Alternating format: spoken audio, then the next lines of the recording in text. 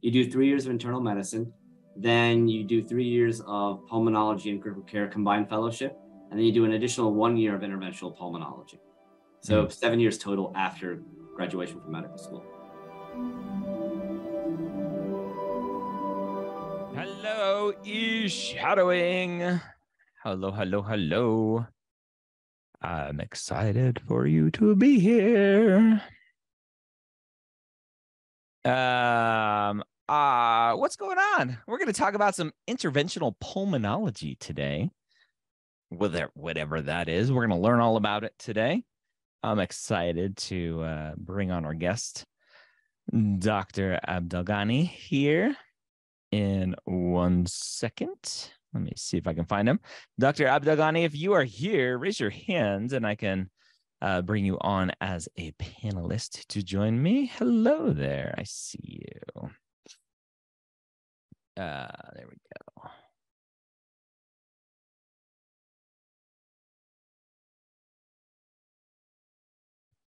All right. So excited as Dr. Abdelghani is joining us. Say hello. Where are you watching from? And what specialty are you potentially interested in the future? Let's get that chat going so we can see who's here watching. Minneapolis, future OBGYN. We're going to change your mind. Minnesota, ortho bro or gal. Hamilton, Canada. They have doctors in Canada. That's really cool. Let's see. Dr. Abdelghani, how are you doing, my friend? Doing well, man. How are you? Y'all can hear me, I guess? I can hear you. Awesome. I don't see any future pulmonologists chiming in here. Are we going to change that? Shame. I think so. We're going to talk about interventional pulmonology. Yeah. So, Dr. Ramsy Abdelghani, when did you first realize, like, hey, I like lungs? Yeah, I think I was a med student and I was kind of torn. It's weird. I was kind of torn between nephrology, that someone just shouted out, and pulmonology. I liked internal medicine. I liked the complexity of everything. And then I did a rotation in nephrology and pulmonology in the area when I was a med student. I really fell in love with pulmonology. I had a few CF patients that were really cool, some ILD patients that were very interesting. And I also rotated in the ICU, and that was awesome. Yeah. So when I did internal medicine residency, I gravitated. I was always in the ICU. I actually asked for extra months in the ICU, which is just painful, but I enjoyed it. And love doing bronchoscopy and all that kind of stuff. And then I, matched into pulmonary and critical care, and I found myself always in the bronch suite.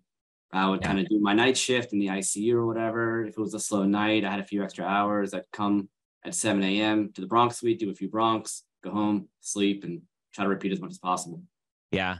What was it about bronchoscopies that you liked? Was it just, do you like the game feature of like, ooh, I'm driving down the road here? Do you like the immediate, like, oh, I pulled a PE out of this person, now they can breathe? Right. What was the satisfaction there? I mean, all the above, man. They're cool procedures. They're quick for the most part. I'm not doing a 6-hour surgery or something like that. So it plays to my ADD a little bit. I can kind of do back-to-back cases. The lungs are really cool. The anatomy was very fascinating to me. It's harder than it looks, which is also great. The challenge of it was really nice. And the more I learned about the cool things you could do that I didn't know existed, I really enjoyed it. Yeah. Like what? What are some cool things that you didn't know existed? So there's like endobronchial valves. We can put in valves in a patient who can't breathe very well. Instead of lung volume reduction surgery, you can put in valves in their airways and they can breathe better. And it's reversible. It's minimally invasive. No surgical downtime. It's like peeping themselves with a valve? A little bit. So it's a one-way valve where air comes out of the lungs and doesn't go back in. So that lung selectively collapses. So you get increased or benefit of mechanics. In patients with COPD, you have too much air in your chest. You just can't take a deep breath. And this helps fix that. Interesting. Yeah, it's all in. We'll talk about it. Don't worry. I'm excited. What traits do you think make a good interventional pulmonologist? You have to, any proceduralist, you have to be, I guess, okay with waiting, right? You're waiting for your case to go. You're waiting for your case to be ready, things like that. Additionally, just being good with technology, I think, being interested in that field and being able to being good with your hands, right? I mean, the video game aspect is definitely real, I feel. Yeah. I played video games a ton as a kid, and now I feel like I scratched that itch a little bit. I work all day, honestly, I wake up excited. I'm like, oh, I got a cool nodule case today, or I got a cool rigid bronchoscopy case today. And I end up being, it's something for me to look forward to, Yeah, that's awesome. When you talk about being good with your hands, I ask all of the proceduralists or surgeons this, how much of that do you think a person has to come in being really good with their hands versus you're basically a technician and you learn the trade through training? I think more often than not, you can learn the trade. I always tell my fellows, the more bronchoscopy you do, the better you're going to be. I've done thousands. I'm going to be better than they are when they've done 10, right? Yeah. Again, there is some innate skill to it, but I don't think that can't be overcome. Yeah. Yeah. Awesome. We have simulation centers. We have, just getting more time in the bronch suite, whatever procedure you want to do. I think the more you do it, the better you are. Yeah. That's anything in life. I try to teach my 8-year-old. She gets frustrated at something. I'm like, you're 8 years old. Like, it's going to take a while to learn how to suture a mattress stitch. Come on, kid. That's a great quality to have for her, though. She wants to get better, and she wants to get better quick. That's good. Yeah. It's fun. So the day in the life of an interventional pulmonologist. To me, those words sound very much like you're hospital based. You're not out in the community at a clinic. What does that world look like for you? No, absolutely. Yeah. So really, because you do a lot of advanced procedures, it's not the day-to-day kind of stuff that most general pulmonologists can do. You're kind of tied to a large academic or a large cancer center that has a high influx of patients. So you end up seeing these patients who you're diagnosing lung nodules and small lung nodules to catch cancer early.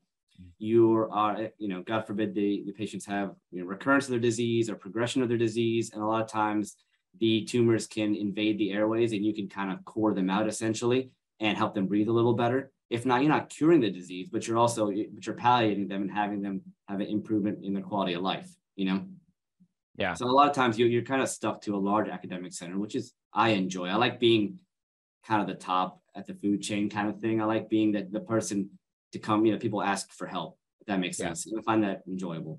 Yeah. You like that very specific niche that you found where you're the expert and people are coming to you for that. Yeah, it's cool. And I'm also an ICU doc. So, I mean, I like the ICU is kind of the top as well, where people, the sickest get to go there and you can try your best to, do your best for them. And if not, then not much else can be done. Who doesn't do well in an ICU in terms of physician wise? Like, is it like the pressure of people like on death's doorstep? Because I'm sure you see students coming through training or even residents of like, the ICU is just not for me. Like, who is that person?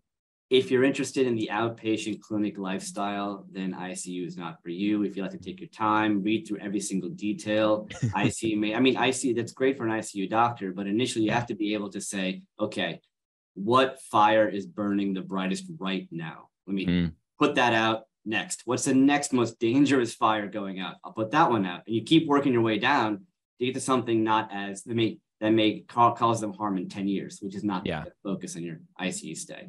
Yeah. And that can be done as an outpatient in primary care clinic or something like that. You have to be comfortable with the process of triage. Like, absolutely. Yeah. Going. What is going to make them the worst right now? I have to fix that right now. And then I can work my way backwards. Yeah. You can't be the person but they have a bunion. We should probably refer them to podiatrists. Like, no, like that's not going to kill them. Podiatric consult right now. They'll be very happy with that may cause them to trip and like hit their head and get a subdural and end up right back. That's right. Yeah, that's fun. That's fun. Okay.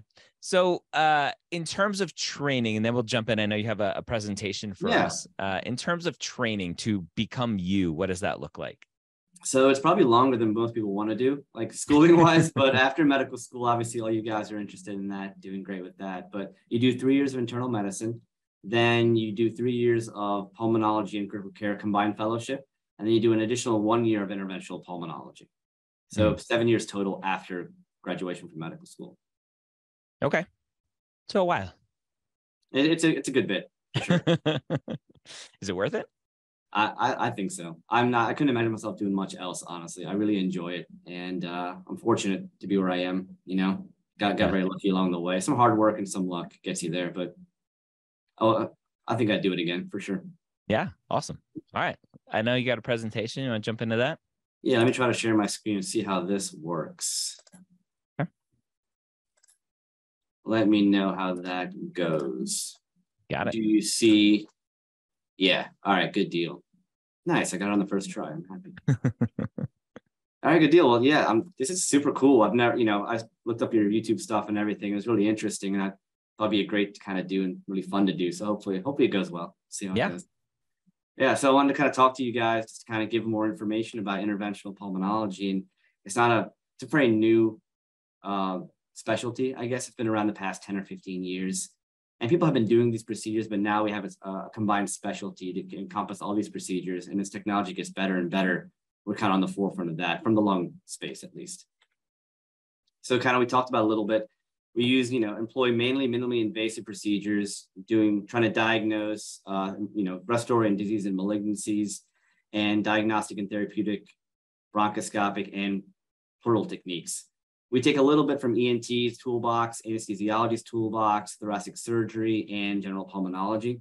And mainly kind of where I focus are patients who are non-surgical candidates. I mean, if the patient can get the tumor resected, or they can get the lung resected, or get surgical intervention, usually that is the best benefit. If their patients are not surgical candidates for one reason or another, it's a good place for me to come in and do things in a minimally invasive way, safer, to get a similar outcome without having to go through the rigorous surgical recoveries. So kind of real quick, my typical week, as you can see, it's kind of back and forth. I do a lot of procedures. It's what I like to do. And it's what I try to do. So Monday, I kind of start at 7 a.m. and do as many procedures as I can get away with.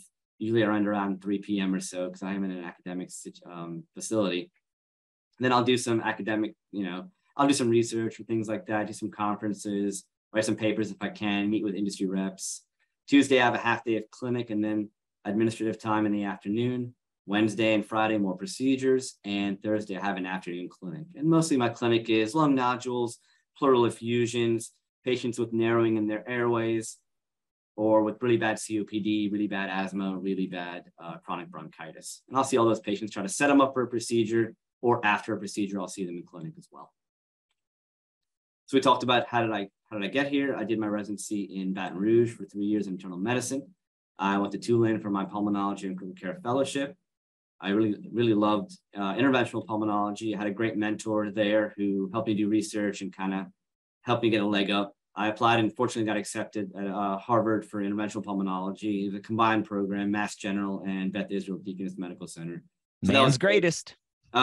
Man's greatest hospital. That's man's greatest hospital. There you go. My wife did her neurology residency at Man's Greatest Hospital. So it's a great place. It was very rigorous, but it was good, good training, and I was very fortunate to be there. Very lucky. Rigorous, I think, is putting it mildly. It was a lot, but it was only 1 year. A lot of time. But what I've heard multiple times is you can do anything for a year, and that was true. Yep.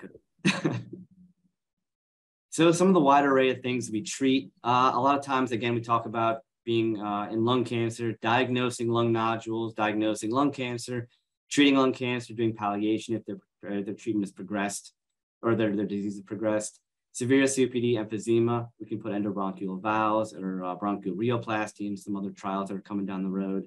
Persistent asthma, you have bronchial thermoplasty. Excessive dynamic central airway collapse, we can put stents and refer them to surgery for surgical fixing of essentially of that disease. You have a lot of fistulas, holes in things, right? Tracheoesophageal fistula, we can put stents and help work with GI to get that repaired. Bronchopleural fistulas and alveolar pleural fistulas. There's a hole in the lung, we can put valves, we can do things to help close that hole up so the patient can go home. Hemoptysis, if you're coughing up a lot of blood, usually we're one of the first people you call. We want to stabilize, localize the hemoptysis, work with our interventional radiology colleagues or thoracic surgery colleagues for actual definitive management, but you're not going to get too far if you're still bleeding in the lungs. By the time you won't be able to get anywhere without stabilization. Lung nodules is a definite passion of mine. I like biopsying small lung nodules, and I'll go into detail a little further to diagnose lung cancer early on to increase their chances of being cured. Central airway obstruction. If you have any kind of narrowing in your airways, I'm really the lung plumber. I'll open up that narrowing up, you know. If it's something stuck there, I'll take it out. If there's a pee or some change, some people swallow the quarter or inhale the quarter, I'll take it out. Not a problem. Tracheal stenosis, again, after intubation, you can have narrowing of your upper airway. I can make little cuts and open that up with a balloon to help you breathe better. Again, ILD, chronic bronchitis, pleural diseases, and pneumothoraces we can all help with. That's a lot of stuff. That's it's a lot of stuff. Lot of fun stuff. A lot of cool stuff we can do, I feel. And we have a lot of cool tools that we use and a lot of tools. So I kind of want to go through some of the stuff we use. And if this is interesting to you, maybe a field for you. Heck yeah. Hey, Ramsy, real quick, I have to run upstairs for 2 seconds. You keep rocking. I'm just going to shut my video off for a second. Sounds good. Bye. All right. So other things we can, our workhorse essentially is a flexible or a rigid bronchoscope. We have a lot of tools, the heat and cold therapy we can deploy through that. Argon plasma coagulation, electrocautery, a cryoprobe, a laser, all to kind of debulk and open up airways. Navigational bronchoscopy is like a lung GPS. Essentially, we navigate through the airway to try to get to a small nodule and biopsy it. Endobronchial ultrasound is it's an ultrasound at the end of a bronchoscope, and we can actually biopsy lesions and biopsy lymph nodes in the mediastinum outside of the airway, through the airway. Endobronchial valves, we briefly mentioned, and a chest tube or thoracoscopy we can also do, and I'll go into that in the next couple of slides. So our workhorse is the rigid bronchoscope. Its design has not changed in many, many years. It's basically a long steel pipe. We use that to gain optimal access and stabilization of the patient's airway. It's a large lumen, so we're able to deploy multiple tools through that lumen. You can use it for central airway obstruction with coring or getting that tumor out, or direct dilation using the barrel of the rigid to dilate the narrowing in the lungs or the upper airway. Foreign body extraction, it's a large lumen, so we're able to get big things out. I've had people aspirate, I think 37 cents and change assorted. We were able to get all that out. They've had obviously food, things like that, a dental bridge, just like the teeth, like fake teeth they aspirated, which is very, very interesting and difficult to get out actually because of the shape of it. Massive hemoptysis, the patient's bleeding from the lungs. They really do want us to get stabilize the airway and stop the bleeding, or at least tamponade the bleeding so they can get to a definitive management. And again, a bunch of tools can go through the barrel of the rigid, and we can place a various array of stents through that barrel. This is a quick video. I don't know if you guys are squeamish or not, but you're all doctors and pre-doctors, so you should be okay. We're doing a rigid intubation here. So what happened is the anesthesiologist will put the patient to sleep, and instead of them securing the airway, I will secure the airway. You go and pass the tongue. This is with that rigid bronchoscope. You evaluate or locate the epiglottis. This is me as a fellow, so I'm not doing the best job. I'm doing okay. You elevate that epiglottis and you visualize the vocal cords. You take the bevel of the rigid, turn it to the one direction. I'm turning mine to the right to engage vocal cords, so you're able to fit that large barrel through the cords.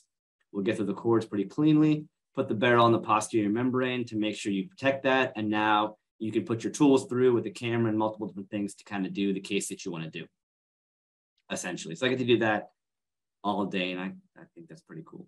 So rigid, doing that rigid bronch for an airway, would you do it just for an airway, or are you doing other stuff at the same time? I'm doing a lot of stuff through it. So basically I'm securing the airway because it's a very large inner channel. And if through a normal ET tube or endotracheal tube, you can't fit all my tools in there. So having the large barrel makes it a lot easier for me to put a bunch of stuff in there and do a bunch of more complex things. Okay. So you have to have a lot of buy-in from anesthesia and make sure that they're comfortable with this kind of procedure. Obviously, it can be very scary for them because they run the airways, right? That's their territory. So some of the stuff we can do, some of the ways to debulk tumors, burn tumors, stop bleeding is ablation techniques. One of them is argon plasma coagulation. It shoots out argon gas, which then gets electrified and goes to the path of least resistance, kind of where basically where the tissue is. You can see a picture of it here, kind of shooting out from the probe that goes out of the bronchoscope to tissue.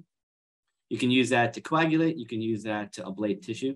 Another way to do just the same thing is a laser. We have multiple kinds of lasers we can deploy, but most of them are able to coagulate and ablate and have different varying depths of penetration. So you have to be aware of knowing all the different kinds of depth of penetration for the stuff. You literally are like playing a video game. You're like Halo, leveling up. Like, I got the bigger laser now. I don't want to tell everybody about this, but yeah, that does seem like kind of what it is all day, right? Do you make noises too? You're like, pew, pew, pew, pew. They told me to stop. My team was like, okay, you have to be an adult in the bronch suite. You can't. As a fellow, though, for sure. And then on the other side, we have debulking techniques, and this is cryo. It's essentially a freezing probe. It uses a Joule-Thomson effect. I think it's rapidly expanding gas, lowers the temperature very quickly, makes it freeze, and essentially you're getting lung popsicles out, right? I go and I freeze something, and I pull it out, and I either debulk piecemeal or get different pieces from tumor or things like that. I can send those to pathology, and they can diagnose the cancer or whatever this is, and I can also recannulize the airway using this technique. And that's the probe on the bottom. And it goes through the working channel of our bronchoscope as well. If you're more old school, you don't have to use any of those fancy things. You can just use the blade of that rigid. You go to the tumor, you take the bevel, like you see in B, and C, you spin the bevel around the tumor. It cuts the tumor off. You grab the tumor out, take it out. And then if you want to coagulate with argon plasma or anything else, you can coagulate. So you can kind of, it also cuts down the time of the procedure significantly. So if they're amenable to that, you can just kind of quickly take it out. This is a quick little video. It's a 35-year-old lady. She was a marathon runner, but she couldn't run marathons anymore. And we got a CAT scan from an outside hospital, showed a small endobronchial lesion. This is us doing a bronchoscopy to airway exam. We're in the left lung right now. So cool. Left lower lobe right here. And then we're going to go to the right. This is in the trachea. We're going to the right. You see something there, but forget about that for now. This is the right upper lobe. That's the apical anterior and posterior segments. This is the endobronchial lesion. So this is highly vascular in the right, this is in the bronchus intermedius. So this was, causing her difficulty breathing. Obviously, she was very healthy and obviously very fit. So what we end up doing is using electrocautery snare. We snared around it and pulled and cut it off and took it out, and then used argon plasma to coagulate it. This actually turned out to be a carcinoid tumor. And because they have good outcomes, we referred her to a surgeon. They did resection of that stalk and everything, and she was cured. Wow. She felt much better, yeah. An electrocautery snare, is that what you called it? Mm-hmm. So nice. Like GI has those as well. I think you'll had another guest who was a GI doc, and what they can do is essentially it's like a little lasso or a loop. You put it around, and as you tighten it, you push a pedal, and the pedal gives electrocautery and just slowly cuts and coagulates that stalk, and then it pops off. You grab it, and you pull it out of the rigid. It's like that's Wonder Woman's lasso of truth. That's right. Tell me. So that little nodule right there is what? Is that even a centimeter? Probably about 10, 11 millimeters, because the BI is roughly around that, depending on the age and height and everything and gender. Yeah. So that small of a thing would cause difficulty breathing. Absolutely. Yeah. So it's pretty much, besides the right upper lobe, that's kind of blocking off her entire right lower lung and right middle lobe as well. So she's breathing, but when she gets really, strenuous, she's obviously not able to move as much air as she needs because she's a marathon runner. Had she been not as healthy or fit, she probably wouldn't have noticed till it's gotten bigger and almost nearly occluded, actually, is what I would assume at least. So exercise saved her life. Yeah, pretty much. We caught her early and we're able to get it out. It's not a very aggressive tumor to begin with, so she did well. Wow. And when you're in the tubes like this, do you have something externally that tells you where you are, or you just kind of know based on anatomy where you're driving? I just doing a bunch of these. Yeah, I just know based on anatomy. I can tell you which segment and subsegment we're going into. And there's not enough variation that you've seen that's like, I'm lost. I mean, rarely. So if the fellow's bronching or something and they go somewhere without me looking, I can't tell just one airway without knowing how I got there. If I know how I got there, then 100% I'm not confused. But sometimes when I'm not looking or I'm doing something else, they'll go somewhere. I'll have them back up just so I get reoriented. Okay. So these are some endobronchial stents we can place inside patients, essentially kind of like cardiac stents. To kind of keep the lumen open if they have external or internal compression or obstruction. We have many kinds. A lot of times they come in certain kinds of metal alloys. Our most common is nitinol, and silicone. The ones with studs on them are the silicone stents. We can place these for many, many months at a time, depending on the patient, re-advise them and exchange them as needed as well. So Harry just asked a clarifying question about the question that I had asked. So there's no imaging outside that you're looking at. You're looking at a screen, obviously, as you're doing this. Correct. And I'm looking at a CAT scan before the procedure to plan my procedure. I saw a little blip in the CAT scan. I'm like, okay, that's where the something is. It could be blood, mucus, tumor, whatever. But really, I just kind of just do my exam and use the scope. It's got pretty HD, so it's not bad. I can see. Yeah. So if there's a known lesion, you have some anatomy that you're going off of versus an exploratory bronch where you're just kind of going and looking around.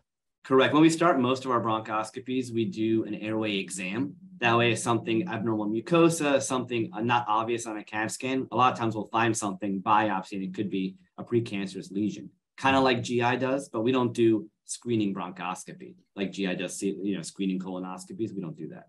Yeah, they just like colons. They just like, I want to be in the colon all day long. All day. If I'm in the colon, it's a very big problem. I don't know how I got there. Very lost. So blame the fellow. Yeah, at all times, right? Absolutely. That's the joy of being an academic. That's a weird fistula. How does So this is a guy. He's very interesting. He was I think he was in his 50s, had progressive shortness of breath, went to an outside hospital. They got a chest x-ray. You can see here the right lung is completely opacified. There's something blocking right here. It's either blood, mucus, or a tumor. And so we took him for a bronchoscopy with rigid bronchoscopy. This is a representative CAT scan coronal view. This is something we call the cutoff sign. You can see the airway of the right main stem is completely cut off. You really can't see anything else past that. So we had to go investigate and see what's in there. The quality's not great, sorry, but this is the right main stem, kind of that same area the other thing was. Someone said he can't see the screen. Is that better? I'm not sure. No, we can see there's something with his. Okay. He may have the wrong setting or something. Gotcha. You can see. Perfect. So the right main stem had complete occlusion. We ended up using cryo-debulking, the rigid core, and an APC, and we're able to recannulize and put a stent, as you can see there. Now the distal airways are all open and the patient can breathe better. He was on significant oxygen, and after the procedure, he was on room air. And this is another picture of the left main stem on the left and the right main stem on the right, and the stent in there, keeping things open. This is his chest x-ray after the procedure. So remember that opacification that was there? He's much better now. He can breathe. He still has cancer, obviously. We diagnosed him with cancer at that time. Okay. He was able to get treatment and able to tolerate treatment because now he can breathe better. Yeah. Was it cancer outside of the airways, just compressing the airways, or was it cancer like in the linings of the airways? It was both, actually. That's a great question. Okay. So there's ways to classify it as extrinsic, just pushing from the outside, like you said. Intrinsic is only having, like that carcinoid tumor, only having lesion inside it. And there's mixed, where it's outside and eats through the airway wall. Those are always the most challenging, but you got to get it done. Yeah. That's this cool. Is another lady. Yeah, this is another lady from. She had a critical airway stenosis. She had, like you were talking about, she had a mixed disease, cancer on the outside, also growing in. This is her trachea. Normally, your trachea is around 15 millimeters, plus or minus a few millimeters. This is around 3. So she was actually on BiPAP, non-invasive ventilation, that mask, and on 100% oxygen. They transferred her over. They're worried about intubating her. We were able to go in with, again, a rigid bronchoscopy at that time. You could see this is the airway. Here is all the narrowing you can see. And all that abnormal mucosa is just tumor eroding through her airway and her trachea. So obviously, if that closes up, she obviously can't breathe. We're able to she was also coughing up blood and everything because of the friability of the tumor. We're able to burn all that stuff away and place a stent. And this is a stent. This is the same airway after the stent. So you can see much, much larger. She was able to get off of BiPAP, get off of oxygen, go home with her family. She had extensive disease. So again, I wasn't curing anything, but she was able to go home and live another 3 or 4 months with her family. Yeah. Where had she not had this procedure, she would have to either be intubated in the ICU and probably never leave the ICU, unfortunately. We're able to give her some of her life back, Yeah. In the cardiovascular world, there is kind of somewhat immediate stent failure kind of recoagulation or whatever around the stent. Is that an issue in the airways once a stent's put in? Can anything happen to that stent? Obviously, anything can fail, but kind of known immediate issues post stent. So it can. The good news is we have the benefit of being able to see. Cardiologists obviously have to go on fluoro, which is much more challenging, right? And they have a little wire that I have a larger lumen to work with, but a lot of times what happens is you have those little cilia on your airways that massage and move mucus up, and then you cough it up. The stent covers those cilia and those hairs. So unfortunately, what happens a lot of times, the stent can get plugged with mucus. So we give them a mucus clearance techniques, nebulizers, Mucinex, things like that, to keep that stent clean and moist. That way to decrease that chance. Yeah. And someone asked, are they typically permanent, or can some cases when it can be removed? So this is the opposite of cardiology. I always tell my patients, we are married until I take that stent out. The stent has to come out. Okay. Either the patient passes with the stent in place, or the stent comes out once the treatment improves and the tumor goes away or gets decreased in size. And is that because the airways are more susceptible to it kind of going through? Yeah, there's a lot of granulation tissue, inflammation, and the mucus plugging can all be a problem. So really, it's a risk-benefit kind of thing. Okay. I don't take it lightly if I'm going to place a stent or not. It has to be a ABCs. You're first in line, so the airway come first, and we'll deal with the rest after. Yeah. Very true. Very true. This is another. I thought it was a very interesting case. This is a guy with a history of squamous cell carcinoma. He had a left pneumonectomy, so that entire right side on your screen is gone. It's all just everything else. It's no more lung. And then you can see in his main airway a big ball, and that's his only airway, obviously. And he has one lung. And he came in as an outpatient, referred from a guy from a few hours away, an outpatient clinic. And I was like, man, aren't you short of breath? How can you be alive? And he's like, well, when I lay down, I feel kind of short of breath. And the past few months have been more short of breath. And I was very, very impressed. And you can see a sliver of airway going through that little ball. It's not much to work off of. So it looks like inside, consistent with the CAT scan, you see the sliver of air on the left, and the kind of a stalk is kind of pedunculated on the right. So this guy, we used cryo debulking, tried to use a snare, but it didn't really work for me, and APC, and this is the same airway after removal. So obviously much improved, right? I think everyone can appreciate that. And then we also did APC on that right side because it was a little oozing, and that was the stalk of the tumor.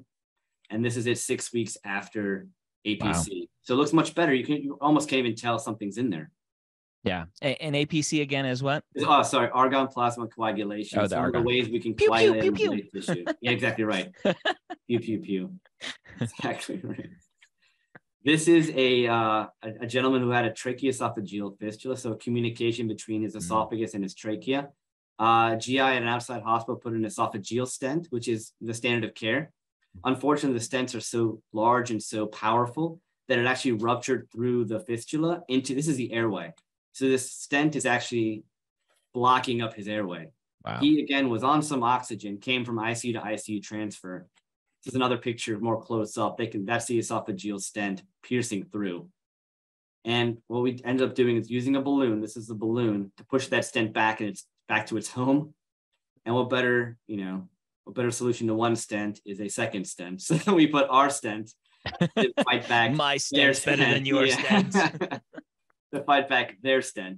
The patient was able to breathe, and they eventually went to surgery to repair that fistula. We took both of our stents out respectively. He did okay. Standard medicine. Be like, you have side effects from your medication? Let me give you more medication. That's exactly right. Yeah. Beta blocker, how about a beta agonist? So I want to those are more therapeutic for malignant disease. I want to get into therapeutic for benign disease. This is the endobronchial valves we were talking about. So having bad COPD, you essentially have too much air in your chest. I think of it like a roommate who doesn't pay rent, right? They're taking up space, but they're not really doing anything. So patients can't take deep breaths, and they're having difficulty taking large, deep breaths and getting more and more short of breath. Lung volume reduction surgery, initially you chop out some of that dead lung or bad lung. I don't want to say dead lung, and it would improve the respiratory mechanics. The patients would feel better. Because these patients are so sick, surgery isn't as helpful, or it can be a little morbid at least. I want to say that. So we developed an area a way in Europe, and it kind of came to America to put these endobronchial valves in place. And we do it endoscopically. The nice thing about it is if the patient doesn't do well or doesn't like it or experiences pain or any complication, it's reversible. And you just take the valves out and the airway goes back to the way it was. It does take general anesthesia, but it's a much shorter procedure, about 30 minutes or so. And the patient usually, more often than not, do pretty well. And they have a maybe 20% increased benefit to their breathing. They feel about 20% better. These are what the valves look like. They're look like little UFOs almost. They have two different companies. And what it does is the valve lets air out of the lung, but not in. So it causes selective atelectasis, where that lung starts to collapse. And then because the lung collapsed, the healthier lung can expand, and the diaphragm gets more curved and more physiologic, and they're able to breathe better. So it just took normal anatomy that's in a vein, and you put it in an airway. That's exactly right. Yeah. It's pretty cool stuff. So here we're doing another bronch, of course, and we're going to try to place an endobronchial valve in the right upper lobe. There's some valves. You can see there's a valve right there. We're bypassing the valve going in the posterior segment of the right upper lobe. I'll skip a little bit. Oh, I went too far. I went way too far. Yeah, there we go. So we have this little catheter that you can see here on the bottom right of your screen. It's going to load the valve, and we're going to deploy it. You want to get this specific valve on a carina, one of the bifurcations of the airways, and then we'll go in and slowly deploy, readjust, and deploy the whole thing. It should be pretty soon. It'll do that. There we go. We're deploying now. So that whole thing popped out from the catheter, and that's the one-way valve. That's the duckbill. You can see it open up. When it opens up, air is coming out. There it goes right there, and air won't go back in. Wow. So this is the kind of a representative CT. Immediately after the procedure, you can see, you can appreciate the right upper area on the left of the screen has a lot of black, a lot of density, emphysema, and diseased lung. In the middle of 6 weeks after, that right upper lobe is starting to collapse. And 12 weeks after, that little cap of white under the ribs is the collapsed right upper lobe. And if you look at the diaphragm on the right around here, if you can see my mouse, it's very flat, unable to flex. Now it's getting more rounded, and now it's much more rounded, so the patient can actually start to breathe better. And again, if the patient doesn't like it, it's reversible. You can take it out. You can always revise it if needed. But in a non-surgical candidate with not a lot of other options, this can work well in a well-selected patient. And again, with those valves, I'm assuming they come out as well once you achieve what you want. So actually, they stay in lifelong. Do they? Okay. Yep, these are specific valves. We use these valves also for persistent air leak or pneumothorax. Those valves eventually come out after 6 weeks once the hole in the lung is healed.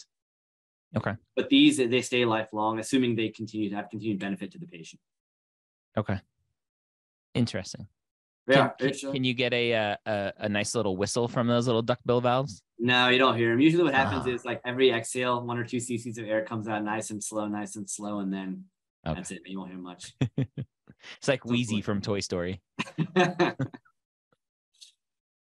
Yeah, so that's kind of the therapeutic standpoint. I want to do kind of quickly, hopefully, some diagnostic things we can do. Now, again, we're mostly diagnosing lung cancer, sarcoidosis, infections in the lungs. We use something called an EBUS scope or endobronchial ultrasound, TBNA, transbronchial needle aspiration. That helps us see the lymph nodes on the outside of the lungs, and we pierce a needle through the airway into those lymph nodes and biopsy them. We have radial EBUS, which is kind of a 360 endobronchial ultrasound, navigational bronchoscopy. We employ cone beam CT in my facility, and we can do medical thoracoscopy. I'll talk about all those. So this is what the EBUS scope looks like. It's got an ultrasound at the end of it and a needle that comes out. It gives you real-time sampling of these lymph nodes, and it's safe and pretty minimally risk compared to surgery. These are all the stations we can get to. I won't spend too much time on that. That's what the pictures kind of look like. That's the on the left, that lymph node, and on the right is a needle going into the lymph node. You can see the needle coming in from like 1 o'clock-ish, kind of coming in towards 7 o'clock. And you can see real-time acquisition of the tissue.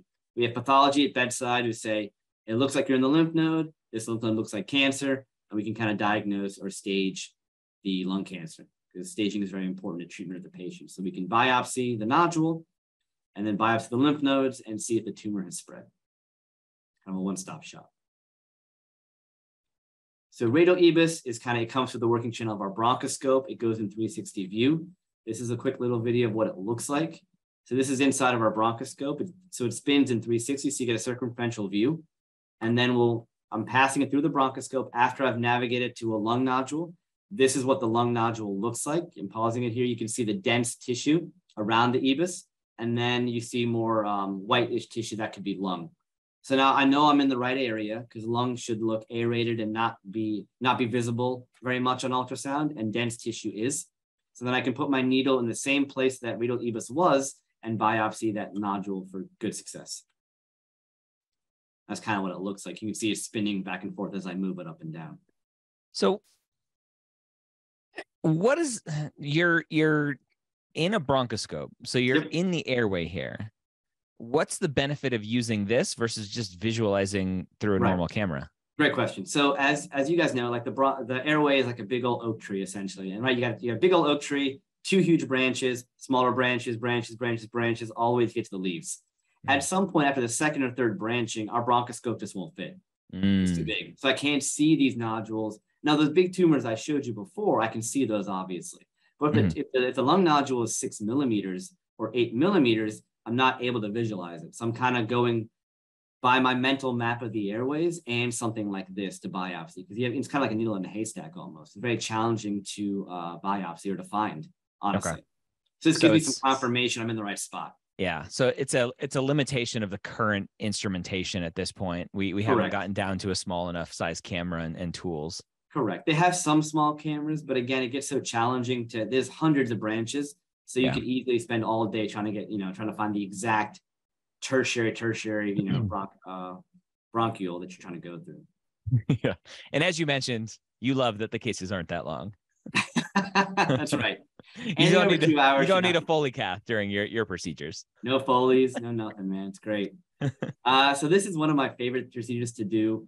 It's navigational bronchoscopy. You see a small nodule way out on the periphery, and just like that, using the radial EBUS, I can navigate to that lesion, confirm with radial EBUS, and biopsy under X-ray guidance or fluoroscopic guidance.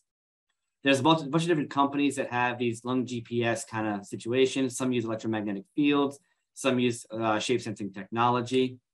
Essentially, so you have a nodule somewhere, right? And you use a computer software that digests the CAT scan that you feed it, tells you where the nodule is, and kind of a good mapping to get there.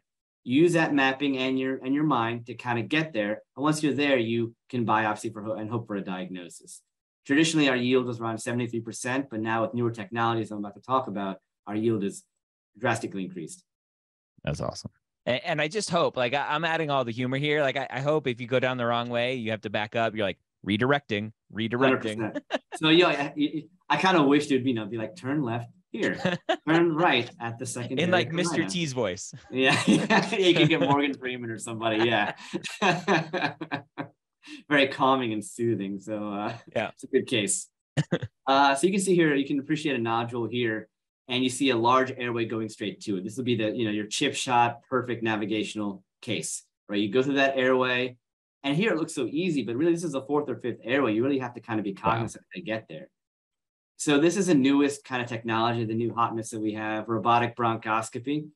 It essentially is by a bunch of different companies, but just like robotic surgery, we can have robotic bronchoscopy. It navigates better. It's thin. It gets really far out, all the way to the end of the lung, essentially, and it's very stable. It stays where you aim it. So you can put a bunch of tools through there, and it won't change its trajectory too much. Because if you're aiming at 8 millimeters, a small deangulation or whatever will be very difficult. Are we to the point where kind of like Tesla full self-driving, like can the catheters get there on their own, or are you still following the map? I do a lot, unfortunately. I was hoping that I could one day be in my underwear at home on the couch and just bronch these patients, but we're not there yet. Yeah. If any company sees this, I want to be the person to try that out, okay? I want to be your person. So this is kind of the little thing that we use to drive the bronchoscope. It's got a little ball on the right and a wheel up and down, and it's got a touch screen that we can kind of see all our technology. They couldn't give you like a big 50-inch screen? So if you look on the right of these people, there's a huge screen, but what you control is a small little screen, and you kind of look at the big screen while you're controlling the small screen. Not You can not Minority Report kind of. No, and there's no VR. Some people are playing with like VR and stuff, but that's not really mainstream, which would be kind of cool. So this is the planning software. Just one quick slide about this. It kind of looks pretty futuristic, and kind of you plan how you want to get there, depending how you want to get there, and then you plug that plan into the robot on the day of the case, and it gives you a path, and you kind of make sure everything matches up. This is a cone beam CAT scan. So radiology and a bunch of other services use this. We're one of the few people in our state we're the only people in our state right now that use this technology combined with robotic bronchoscopy. What this does is it gives me real-time tool and lesion confirmation. So I went with the robot, got where I think I am. I poke the needle out. I grab a quick CAT scan to make sure the needle's inside the lesion. That way, if that nodule turns out to be benign, I'm comfortable saying I was representative of that nodule. It's not like I missed. And that gives me more peace of mind when I tell my patient, listen, I really do think it's benign. I don't think it's a cancerous nodule, because you never know, right? So this is a quick little video of us doing a procedure. This is me registering the patient's airways on the right of the screen, the virtual bronchoscopic airways on the left. I'm driving in the left main stem to tell the robot this is the patient's actual airway. It uses the old plan and the new information to make a new kind of mapping, essentially. It's collecting data for like a million times a second or whatever they say. Now that we've registered and everything, you can see there's a little blue line right here. And that's kind of my guide, my GPS. And on the right is the patient's actual airways. And I can see they're matching up. There's an upper airway and a lower division of that airway. So then it tells me, okay, I go forward. Okay, don't go left, keep straight. Now go right. Now go up. And I keep going. It messed up for a little bit, but now it figured itself out. Keep going, go left again. You can see how many bifurcations there are, right? It's like 6 or 7 bifurcations already. And here, the CAT scan missed an airway, but I know from looking and reviewing the scan, I need to go straight. So I went straight. That little blue teal ball you see on the left is our virtual target, which doesn't always line up, but usually it's pretty accurate. Then what I'll do is I'll get a CAT scan of the patient after I deployed my needle to see if the lesion's actually in there. And this is kind of what it looks like. You have my bronch, the needle coming out and everything. And then this is the virtual target that I made with the CAT scan. This is my robotic arm, and there's a needle coming out of it. And I'm biopsying in real time as the patient's breathing. And this, we're getting a representative nodule. And then I give the slide to the pathologist next to me. He or she says, I'm in it, I'm not in it, you missed, whatever. And I can keep readjusting as needed to get the answer. This is a cool case. Sorry, go ahead. The patient is under general at this point? Absolutely, yeah. So that's one of the other the drawbacks. They're under general anesthesia because if you're going after an 8mm nodule, they can't be coughing, they can't be moving, they can't be, breathing too much. You want dedicated breaths every single time that are expected. That way I can aim as accurately as possible. Also, at the same time, we do an EBUS. So we diagnose the lung cancer and stage the lung cancer in one procedure instead of 2 or 3, depending on other modalities. So I like it because it's a one-stop shop. It helps the patient. It's one charge instead of charging the patient for 2 different, services. This is a patient we did a couple of weeks ago, actually. You can see where the big arrow is. This is a 9 or 10mm periphyseal pulmonary nodule. Usually, traditionally, they teach you these nodules are likely benign when they're sitting on the fissure. They're usually pulmonary lymph nodes or something. This had been growing, and she's a chronic smoker, had high risk factors for lung cancer. So we took her for robotic bronchoscopy with cone beam CT. I navigated as best I could to that lesion, and I stuck my needle out. And this is the axial view of the CAT scan. You can see my needle is just superior to that 9mm lesion. And I thought I was there. I was getting a decent radial EBUS image, but things deflect or what have you. So I ended up re-navigating, or just all I did was I kind of decreased the robotic arm a few degrees. And then I did another CAT scan. You can see here the needle's inside the lesion. I got Saturn strike, and I'm comfortable if this is non-malignant, then I was actually representative of the lesion. It's kind of what it looks like. This is a radial EBUS image on the bottom left after I re-navigated. So I'm inside the lesion. That's the robotic arm under fluoroscopy. This was actually adenocarcinoma. And because it was so early stage, you can get resected, go to surgery, and be cured, rather than waiting too large. If it gets larger, because we can't because now that we can biopsy these smaller nodules, we're able to catch cancer earlier, rather than waiting for it to grow even further to be able to biopsy these things. So I think it's so cool. It's my favorite procedures to do. It's satisfying. And if you find cancer like this, it's curative, right? They go to surgery and that's it. It's awesome. We also did an EBIS and the tumor had not spread. So she was a candidate for surgery. That's great. All right, and some of the things in the future, more one-stop shop type stuff. Essentially, we do the same thing. We diagnose the nodule. Pathology says it's cancerous. We stage the mediastinum. The mediastinum is negative. Then if it's negative, we can, if they're not a surgical candidate, if they're old or have bad lungs, we can just zap the tumor, essentially. That's not here yet, but there are a lot of trials and a lot of expert places doing that. And hopefully in the next 5 years, it'll become more commonplace. So really diagnosis, staging, and treatment in the same anesthetic event, which would be awesome. Yeah. That's cool. Really cool. One last thing, the last thing I'm going to talk about. This is one of the most advanced things, I guess, the extent of interventional pulmonology. It's almost encroaching on thoracic surgery. It's a medical thoracoscopy. Essentially, it's essentially a surgical procedure. We do these under conscious sedation. We don't do them under general anesthetic. And we kind of make a small entry into the pleural cavity. We take a look around, sample pleural fluid, sample the pleural lining or pleura to get diagnosis and make patients feel better.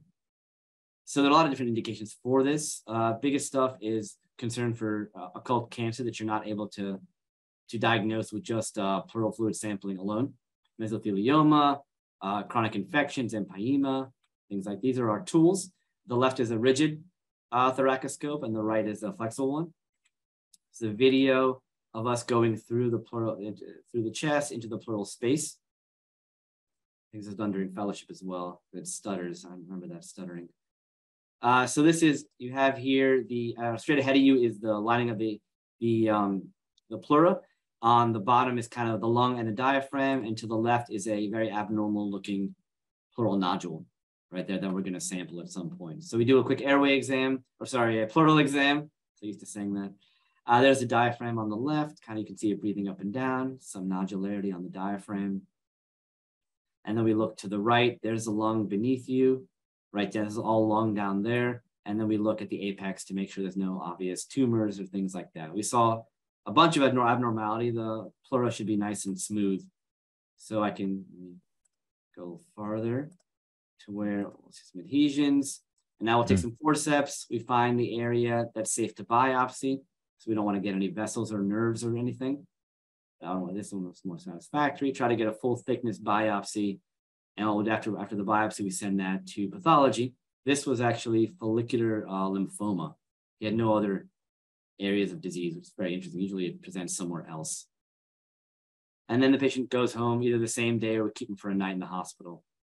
Usually it's well tolerated. We give a little pain control and that's it. They under conscious sedation, so they're not actually, don't have an airway. So it's kind of the end of it. I know it's a little bit longer than I wanted it to be, but there's something awesome. You kind of, it may have made or, it made your decision or broke your decision. You want to be an interventional pulmonologist? I don't know.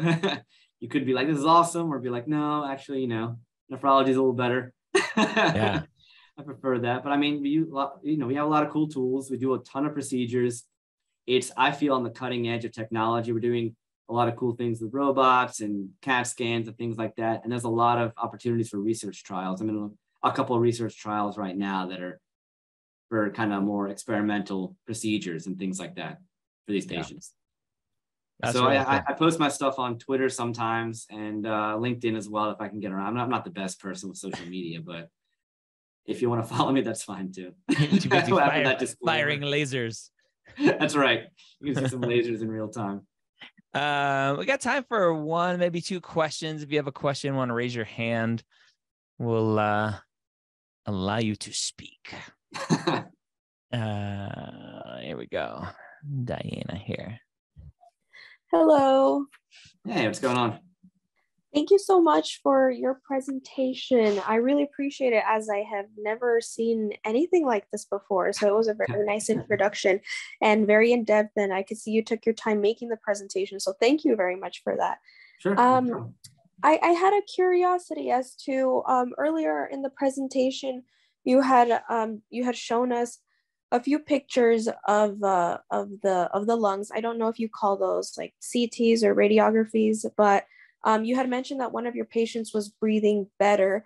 This was on slide 23, but the one that you had mentioned, if I heard correctly, was the lung on the far right, which is which I believe I heard was a collapsed lung. So how Correct. so how can a collapsed lung, that's where I'm very curious, how can a collapsed lung help a patient breathe better? How does it work?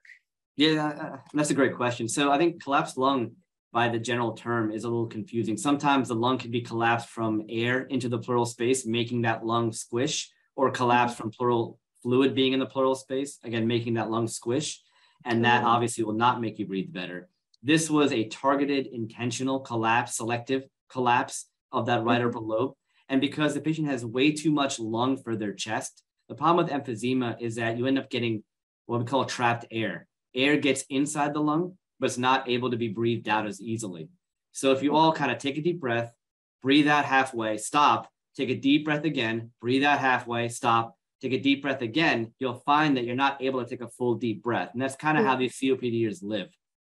If I'm able to get some of that air out, you're able to exhale fully and take a deeper breath. Now, there is some sacrifice of lung tissue that is not participating in gas exchange, but because you're improving the respiratory mechanics so much more, they usually end up being beneficial and they feel better. Okay. Thank you. Thank you very much. Absolutely. Anyone else have a question? Time for one more. Yeah, one guy in the chat said the one-way valve is to let air out and not in. Yes. So the air comes out of the lung, out of your mouth, right? But air does not go back in. That way, every time they exhale, that lung will slowly collapse and get squished, and no more air will be in there. And it'll take up less volume in the chest, and the healthier lung is able to expand, and the diaphragm can work a little better. Because rather, the diaphragm's like squished against a wall by all that lung, so it can't really move left or right or up or down. And when you collapse that lung or cause selective atelectasis, is a real good term for it, that diaphragm can relax more and then can actually breathe better like this, rather than like this. That makes more sense. Yeah. Perfect. Well, thank you so much for coming on again. Your Twitter is there. Your LinkedIn is there. Dr. Ramsy Abdelghani, thank you so much for taking some time. Amazing presentation, lots of cool stuff. And I hope everyone goes to bed tonight just thinking about playing Halo and shooting lasers and going pew, pew, pew, pew to help people breathe better and not shooting holes in them. Yeah, this is really fun. I really enjoyed it. Thanks for having me on. And yeah, man, I'm going to go sleep tonight. I got cases tomorrow. There you go. All right. Thank you, everyone, for coming. Thank you again, Ramsy. We'll talk to you later. Bye-bye. Yeah. Thank you, guys.